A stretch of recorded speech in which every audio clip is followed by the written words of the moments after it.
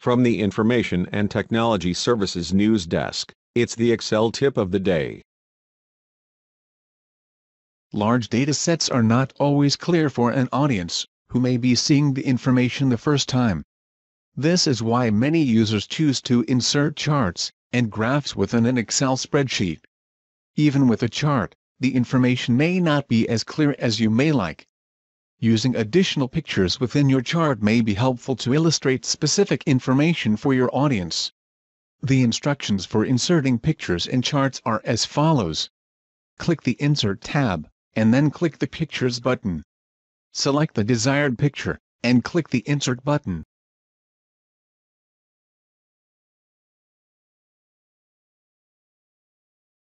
Thank you for watching today's Tip of the Day. For additional Tip of the Day publications, please subscribe to the HSHS Information and Technology Services YouTube channel.